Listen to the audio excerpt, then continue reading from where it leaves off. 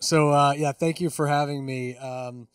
The focus of my presentation today is really around the all of the routines and cadences and cycles that we go through to run Skillshare. And when I've got a group of CEOs I meet with regularly in New York, we have our monthly CEO group therapy breakfast. This is constantly a topic. You know, how are you doing annual planning? How do you do OKRs? How do you do your review process? So this is a presentation version of a blog post I wrote a couple of months ago, just about kind of what are all of our routines, how we got there. And so as I go through what we'll do, I'll try to pepper in kind of how things evolved over time. This is our version as we stand today. Like as I'm presenting this, our COO is rewriting some of this. So I think that's the other thing to emphasize is it just does constantly change. And to touch on a couple of things that both Maynard and Ann addressed, I think so much of the CEO's job is around the people side. It is around alignment. And I think the idea of ending up as the sort of chief therapist, a lot of that comes out of these processes when they're not running the right way. So as you start to find yourself playing that therapy role, what could you have done in your overall operating cadences to head that off? So there we go. So just a quick summary of Skillshare. So we are a global learning community for creatives. So typical classes, 45 minutes to an hour long. We heavily focus on things like illustration, photography, design. We have about 90 employees, most of which are in New York, but we have a fairly distributed team.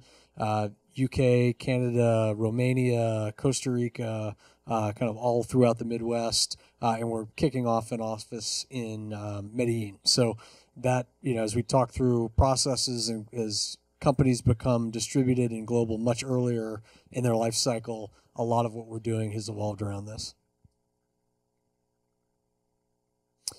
So when we think about our operating cadence and what we're trying to solve, there's really three things that we're angling for. One is just consistency of operations.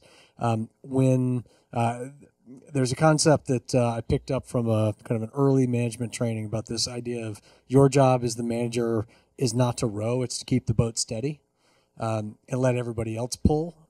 Because if the boat's rocking back and forth, nobody can row. You're not going anywhere. It's super uncomfortable. So the operating consistency is really important so people just know that they can pull like hell and the boat's going to go. The consistency of strategy, and this is something I think a lot of small, earlier stage companies struggle with, is just that whipsaw of, all right, well, that didn't work this week. Let's go the other direction. Let's try something else. So you've got to have enough spacing between your big strategic decisions that you actually give things a chance to work or not work. You actually collect the right data. Your team has a chance to buy into it and actually put some muscle behind it. So we want to space out some of the bigger strategic decisions, and then constantly balancing what's that 3, 4, 5, 10-year vision with what do we need to get done this week, this month, this quarter. So those are, as we've gone through this and as we evolved it, those were always the three things that we were solving for. So we'll start with just kind of our annual and semi-annual routines. Performance reviews. So performance reviews are, I've sort of joked, like what would happen if we just didn't do them? What would be the impact on the company? What would we lose? What would we miss out on? And we have one of our execs was from Google. Her head almost came off of her body. They have very structured ways of going through these performance reviews. But we really talk about what are we trying to get out of it and what cycle do we want. We do a heavy review in January with a light mid-year check-in. We do 360s. We try to consolidate all of the compensation discussions in January. One of the struggles I've had in past roles is it's just a running gun battle of people wanting more money. And it's a competitive market, particularly in technical roles. So having a defined period where we're going to talk about your comp and your equity on this date. And so unless something extraordinary has happened, this is where we're going to have that conversation. Let's talk about what you want professionally. Let's talk about what kind of impact you're driving. We can have those conversations constantly. But comp and equity happen in January. We used to have a heavier mid-year check-in. We've made that lighter. We're actually in the process of getting rid of the mid-year check-in and just go to quarterly. And the reality is you shouldn't be having any conversation in January that's a surprise. So as you're managing people, how are you training your managers to make sure that they are constantly having those conversations? They're giving lots of small corrections and feedback and input and guidance along the way so that you don't have this big ta-da moment in January where you say, I've actually been very unhappy with your performance this year, and it has caught them completely off guard. So, I think performance reviews, you got to be really careful to contain certain conversations, but make sure that a lot of the guidance and feedback is just happening consistently throughout the year. So annual planning. Our annual planning process, again, is focused very much in Q4. This ties into OKRs, which I'll talk about in a minute. But we've gone to a heavy Q4 planning for the coming year, and then we have a sort of a mid-year refresh. So the Q4 planning process, which we're about to kick off, we start with a company-wide survey. So this is, Ann touched on this earlier. And really, we're trying to get as many ideas, concerns, things they're excited about, try to get all of that information on the table up front. And then the management team and I go through that in detail, and then we start to consolidate. All right, here's what we think from a top down. Here's what the company is telling us from a bottom up. How do we start to consolidate that into the high-level strategy? We then come back to kind of the director levels and say, all right, here we think are the 3 primary goals for the year. Here's what we think the core strategy is to get there. Give us feedback, let's iterate on that, and then you come back with departmental bottoms-up strategies. So there's always this balance between bottoms-up, which gives you lots of buy-in and surfaces lots of new ideas, versus top-down, which helps you get just a more cohesive strategy. If it's purely bottom-up, it turns into everybody doing the project that they want to do, and you've got to try to come up with some consolidating strategy that makes sense. If it's completely bottoms down, it might be very tight and cohesive, but nobody really understands what you're doing and why. So we try to constantly kind of bounce back and forth until we end up with what we think is a very good top-down strategy with everybody feeling buy-in and what they're going to work on day to day. The mid-year refresh is a lot of just what's working, what's not, what have we learned, how do we want to redirect, how has the market changed. So we try to keep the mid-year refresh fairly light, but it just depends. If all hell broke loose in your industry, it might be a complete scrapping of the annual plan. If things are cranking, you feel really good, let's just do more of it, then it can be pretty light. But the amount of overhead that goes into planning has to balance out with the frequency that you're doing it. So you're either doing lots of short, quick sessions, which makes it hard to kind of have the big long-term vision, or you've got a heavier annual focus, but then you just can't afford to do. You can't spend a month planning every single quarter, and we had gotten into that dynamic before, so that's how we ended up with this structure. So the other thing that we run is the employee engagement survey. So this is different than our planning survey. This is just, how do you feel about working here? How do you feel about our culture? What are we doing well? What are we not doing well? How can we improve? And then we start to look at all the data by team, department, manager, function, tenure, location to look for hotspots. And we currently use Culture Amp for this, but if the cheap version is Google Forms, you can do some amazing things with Google Forms. Gallup has an engagement survey that they created years ago. It's like I think it's the 12. Yeah, it's the 12 questions that kind of indicate long-term engagement and retention. So, however, whatever system you use, as long as it's consistent over time, you can start to spot trends. You can see what's working. You can see which managers and which departments are more or less healthy than others. And we found that data to be super helpful. And when you go back to the managers and you go back to those departments with, look, your team is doing better or worse relative to other teams in these areas, it just gives them some really concrete things to think about as they go into planning their own departmental initiatives and their own management and performance training. OKRs. So this is always the hot topic. Raise your hand. Anybody using OKRs? How many of you use them as a performance measurement at the individual level? And how many use them more as just an overall alignment tool? So we have tried both. We ended up with using it as alignment.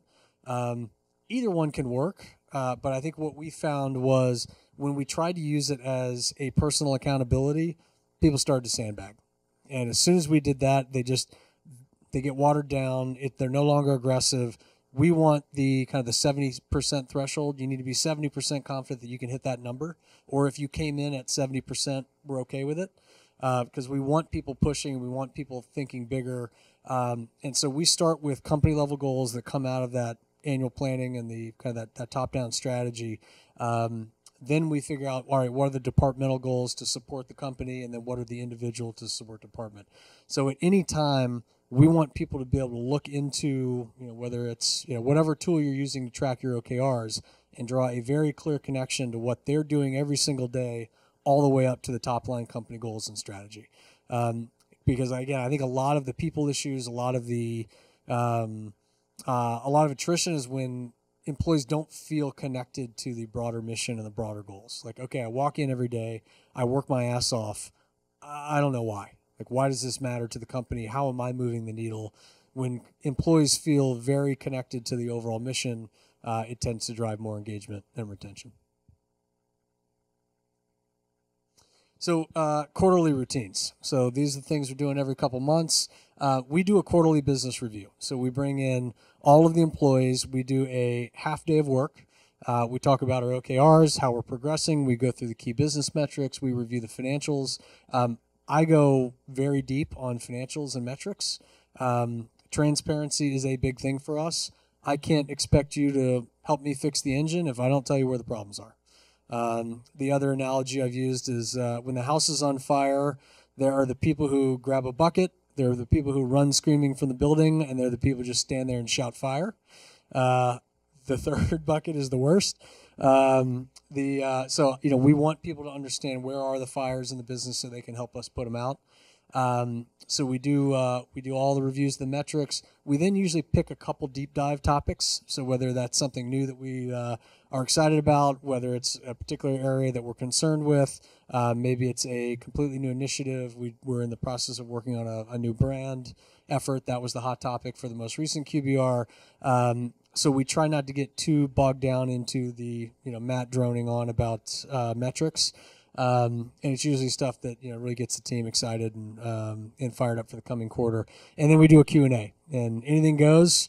You got a question? Now's the time to hit me with it. And then we try to wrap it up in a half day, and then we go do a half day of fun. So we break up into different groups. We go out and we do rock climbing. We usually have an active group, a drinking group, and an artsy group. And so things usually tend to fall along those lines, and then we all come back and have a happy hour. So QBR is a lot of fun.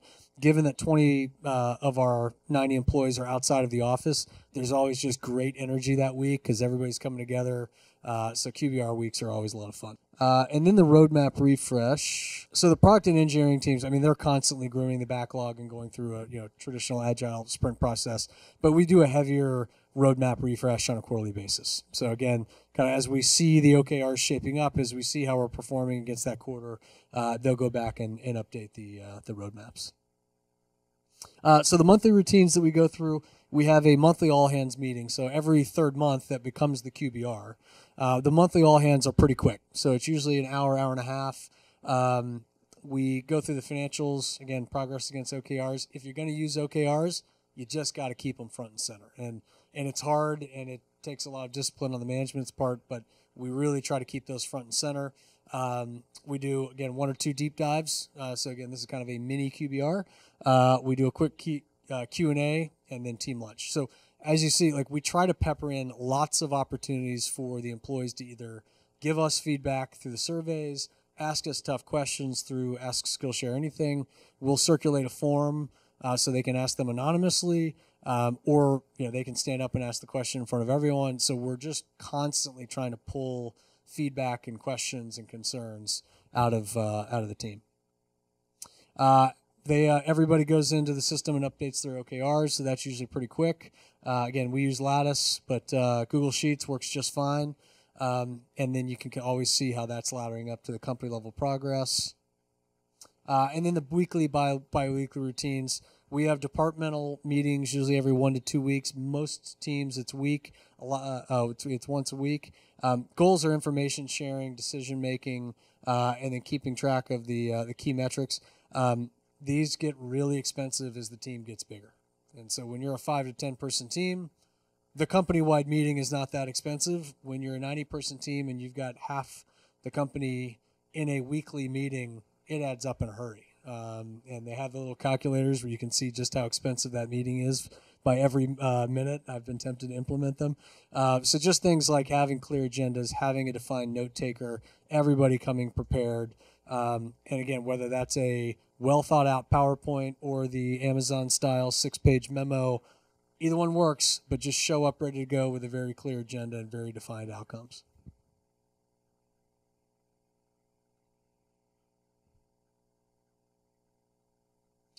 And then business operations meetings. So our biz ops meetings are on Monday. That's the executive team and director levels. And really, the goal there is kind of early identification of any issues, communications across teams. So there's a lot of, hey, this team is working on that. You guys need to know about it.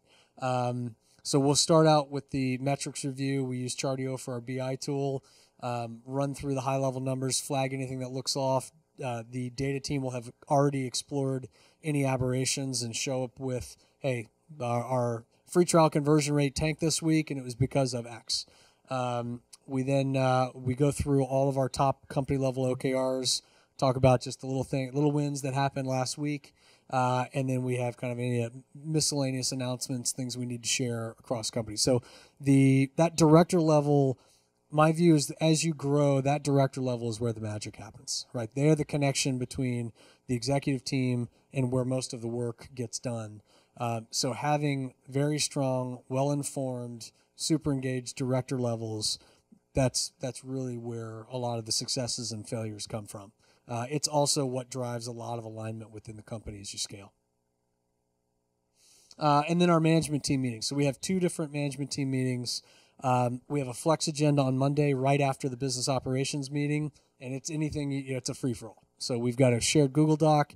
Anything that you want to talk about, anything you need to share, any concerns you have, you drop it in. So we hash out a lot of interdepartmental questions, concerns, issues in that meeting.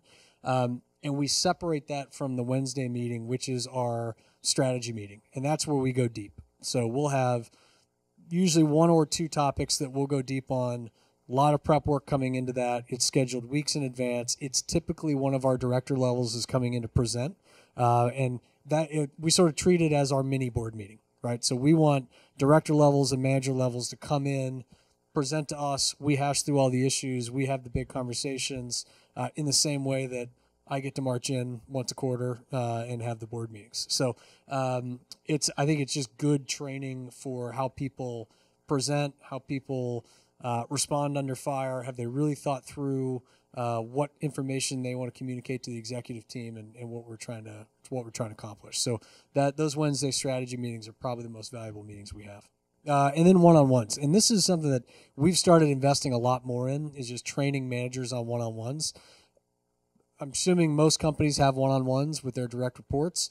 We have found as we've dug into this, the quality of one-on-ones varies greatly. So having some kind of structure and training on what do you want to get out of a one-on-one, who sets the agenda, what you're talking about. And again, I think Ann touched on a lot of the sort of the good questions of how can I help you? What do you need? What roadblocks do you have? And we try to have the direct report set the agenda. So the structure I've used in the past is the 4 Ps. So plan, so that's kind of your OKRs, your larger, longer-term thinking. We just keep that at the top. We don't talk about it a lot. Progress, what happened last week that you want to share, any good news, problems, what blockers do you have, what can I help you with, what can I blow out of your way, and then priorities, what do you want to accomplish in the coming week, and what do you need from me to get there. So it's just a very simple, clean structure, a lot of different versions, but I think whatever system you pick a system, train your team on it, make sure that you're getting as much out of those one-on-ones as you can. And then that's also, again, that's your opportunity to give all those little bits of feedback that should build up into your annual reviews. And then Friday Town Hall. So this is kind of our wrap for the week.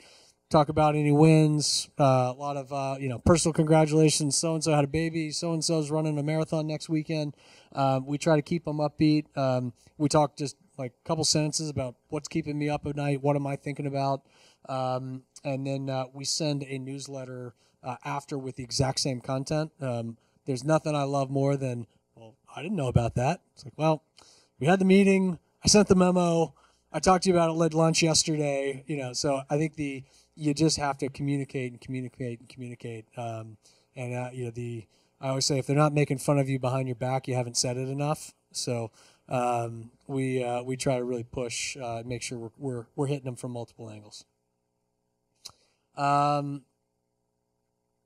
So I think the big takeaway here is this is going to evolve over time. This is how we do it. This is how we've gotten there over 3 years. I've got lots of horror stories about the time that I hijacked the big whiteboard and just put numbers up. And I had a 9 a.m. metrics meeting on a Monday morning. You would have thought it was the Baton Death March.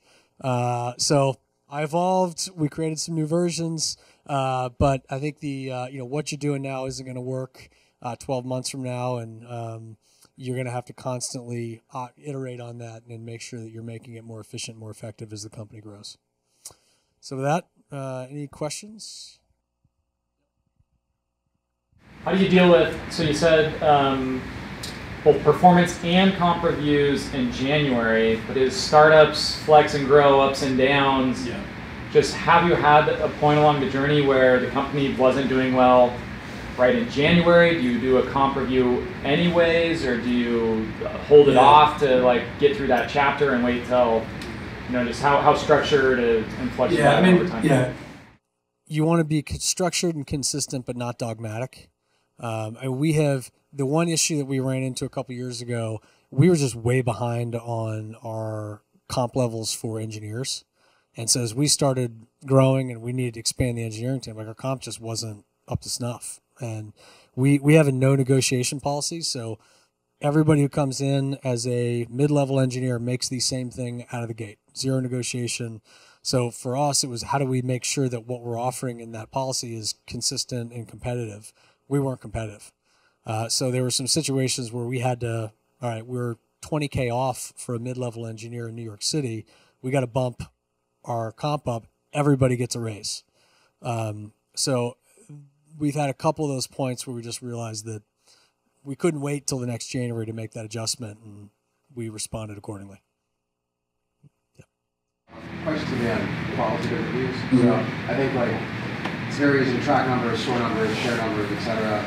The earlier stage of company is, I think it's even more important to track things qualitatively. But it's really hard to share that in a way that nothing gets lost. Any non-obvious tips for me to go blog and share qualitative reviews? Yeah, and I guess when you say qualitative, what do you mean? I mean things that you can't put a number to. Yeah, I mean, well, there's sort of management by objective. So maybe your OKR isn't grow it from X to Y%. It's get this thing across the finish line, or it's learn this particular. I think you can morph OKRs to be binary. You did it or you didn't. Red, yellow, green, or hard percentage. We've actually found that red, yellow, green works better than picking a hard number. Just because it just builds a little more flexibility and it makes it a little less of a personal performance issue. One thing that we do on the qualitative side is just how are you reflecting our values? And that's something we talk about quite a bit. So there's a specific part of the 360 and a specific part of the review structure where we talk about values and some of the more qualitative things. Because there are situations where people completely whiff on their numbers. It's not their fault. They did all the right things, or we as a company deprioritized mid-year something or mid-quarter something that they were personally responsible for that there's no way they're going to accomplish it. So that's where you got to look at kind of the more holistic view and not be too. You want to be structured but not ridiculous. For a team of 10 to 15 people, how much of those routines are necessary that you put up?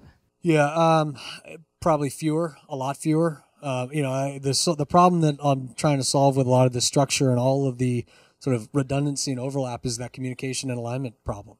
Because right now, you got 10 people in the same room, everybody can hear the phone calls, everybody's on Slack. the dissemination of information and the alignment of where you're going and why is just a lot easier. It gets geometrically more difficult as you add headcount. So, I think if you can get away with a daily stand-up or a weekly all hands, and then you've got, a quarterly or semi-annual meeting for kind of the bigger decisions and the longer-term vision and road mapping, that's great. So, I think you want to do as little of this as possible, but maintain that line of communication, make sure that you keep the alignment, because as you get big, alignment will start to scatter if you don't have the right structure in place. Just a follow-up question, how can you tell when things are not working in terms of communications that you need to start putting things? Yeah, so the question is how do you know when it's not working? You start to you see people working on stuff and you're like, wait, help me understand why did we work on that? And I didn't know we were even working on it. And how does that line up to, you start to see people spinning off in directions that might be interesting and might be exciting and might be impactful, but they don't line up with where you as a company had agreed to go. Or you get the opposite of like, I don't understand why I'm working on this. Like this, so you start to get questions from them that make it clear they're just not aligned. They don't understand why you're going that direction or why that particular goal is important. I'd be curious if there's any change for teams that are remote, and if there are any best practices or kind of policies you guys have found that are really effective for teams like that. Yeah, so for remote teams, I think the documentation is super important. So like for the annual plan, I will actually write up an Amazon style memo of here's our strategy for 2020, and I will send it out to everybody. Everybody can go in a Google Doc, they can comment on it, they can drop feedback, they can drop questions. So we try to like layer a lot of these communications of we do the presentation in a company meeting, then I send out a newsletter, then I send out a doc. Like we're hitting them with the same message from multiple angles, specifically because, all right, maybe they just couldn't hear because I wasn't near the microphone, or habit of covering the bottom, which I guess is where all the sound comes from. So there's those little things, just trying to layer that communication. The other thing that has really helped is upgrading our hardware in the conference rooms. I mean, it's such a tactical, ridiculous thing, but I think our alignment for the distributed team went up 50% because we just bought a better speaker so they could hear what the hell was going on. Those little things go a long way, and we use Google Hangouts, and we bought some fancier speakers. But at some point we're going to upgrade to Zoom. So there's just little tactical operational things that make it much, much easier for the distributed teams.